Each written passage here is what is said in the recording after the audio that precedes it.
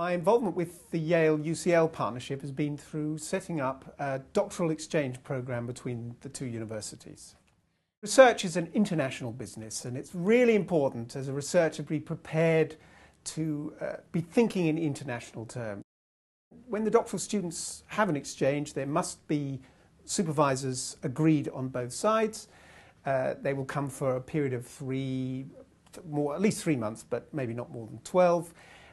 They will then have a local supervisor, either at UCL or at Yale, who they will see on a regular basis. We have a series of areas. It's around humanities, particularly, nanotechnology, engineering, and we're just exploring extending it to a range of life and medical science disciplines.